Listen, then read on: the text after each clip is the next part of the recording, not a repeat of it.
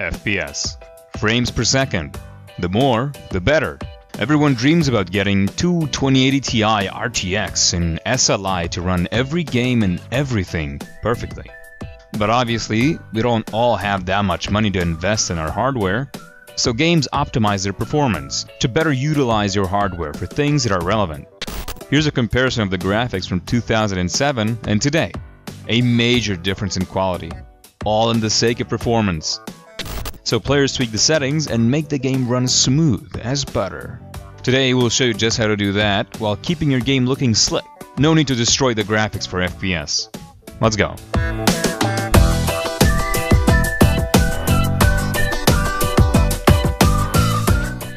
But before we begin, we put some useful commands for you to add in your auto-exec file. Check the description for the good stuff. TF2's optimization works a little weird. Newer games use a very simple and effective method for saving power by simply not rendering that which you cannot see. This means that whatever's out of your sight doesn't exist. But TF2 instead has a map-specific settings, meaning that the map decides what you'll render and not the base game settings. The game is also mostly CPU reliant, meaning that having an insane graphics card is not going to make things better if you bottleneck your setup with a crappy CPU. So going on Sujin, the worst map FPS-wise with any GPU, as powerful as they may be, will not be effective unless you have a good CPU to back them up. So if you're planning on upgrading your PC, make sure to have a proper balance between the parts it has. Number 1. Little random objects that have no effect on gameplay do have an effect on your CPU, and if you're starving for some FPS, then having them removed is a great start. Grass, flowers, pebbles, and whatnot are all hard to see anyway, if not because you're focused on the objective and killing. So kiss them goodbye, they're in your way. The command is on screen right now. Number 2. The relatively new setting that allows you to see your allies through walls as you leave spawn is a very render-heavy task. As soon as you leave spawn, the game has to render your friendly players no matter where they are on the map, which could lead to some low FPS until the outline is over. Here's how it renders players through the map with the setting on. Here's how it renders players through the map with the setting off. So make sure to turn it off to help your game play at its best. The command is on screen right now. Number 3. Decals. Decals are very small yet graphically nice detail that adds to the feel of the game. Decals are sprays of players, bullet holes in the walls, and so on. The command rdecals and mapdecals determine the amount of decals that will exist. We recommend you turn them both off. It gives a little FPS boost and is sure to help you in the path to smooth gameplay. Number 4. Shadows, controlled with the command rshadows, are a heavy burden to render in every game. Usually just there for the looks, they don't add much to the gameplay and won't help you with pushing the payload. Disabling them gives you a great boost in FPS, so go ahead and give the command a value of 0. They can be turned off in the settings, only their quality can be tweaked, so use the command. Number 5. Corpses and body parts, gibs flying all over the place after a soldier or a demo used their primary weapon successfully, are a nuisance to render. To squeeze another 10 to 15 FPS, go ahead and disable them using the command on screen.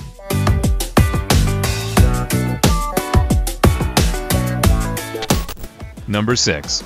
The amount of detail that each player model has does affect your FPS massively.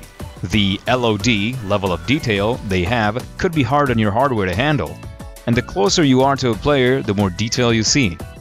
But what if you could always see the lowest amount of polygons possible? To do so, use the command LOD transition distance and change it from the default value of 800 to a -1. This will eliminate the distance factor and the game will always consider you as far away from everyone as possible. And our LOD will be giving a value of 2, which will seal the deal. Things might look funny and weird at first, but this boosts your FPS massively. The reason players see much more blocky is because the polygon count on their models has been decreased, meaning they have less parts, less details. Number 7. Since the game mainly relies on your CPU and not your GPU for rendering, Valve's logic, it also decides how many of its cores it will use automatically.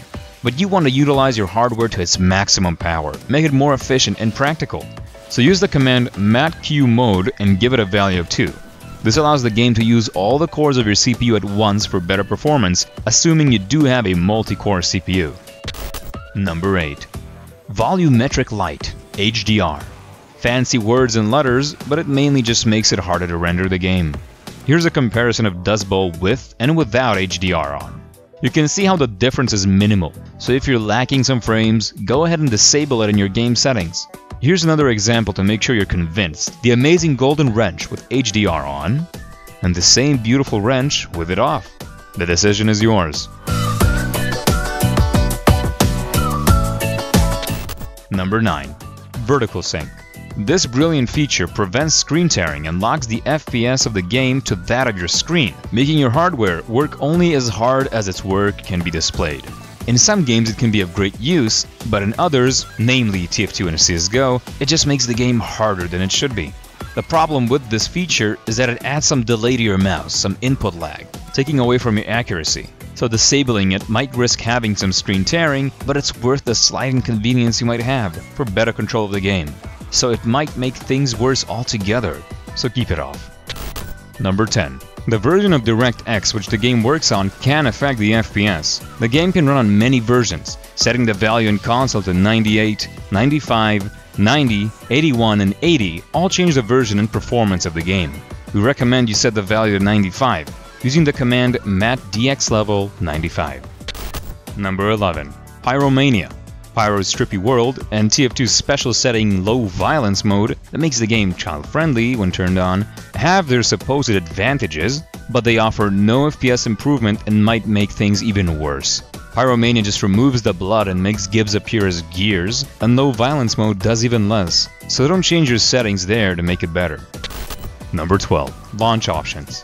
There are a few launch options that can greatly increase your FPS. At first, Dash High makes TF2 a priority process which will cause your CPU to work harder for it. And the second, check how many threads you have on your PC, and if you have more than 4, then you can allocate more threads to the game than it already does by default. Use dash threads for that. In this example, you can see us allocating 8 threads to the game, which will increase the power the game can use to run.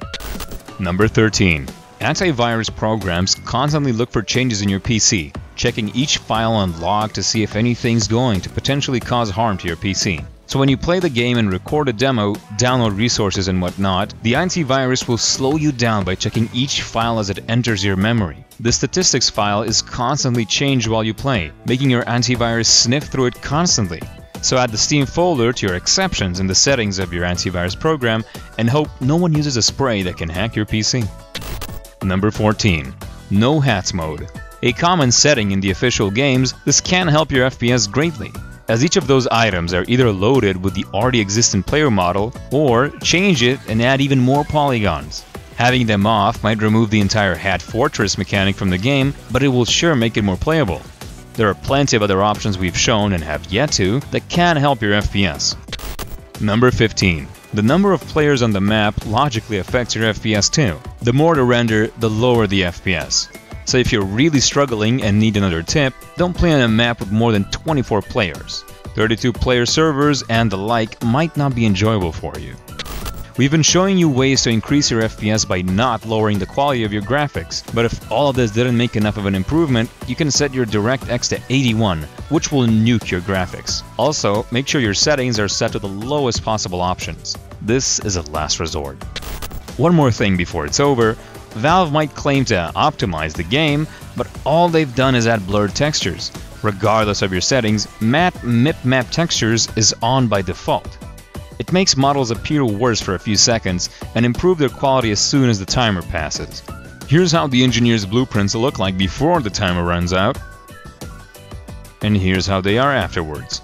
So this setting allows you to reach the required level of detail without waiting for any timer.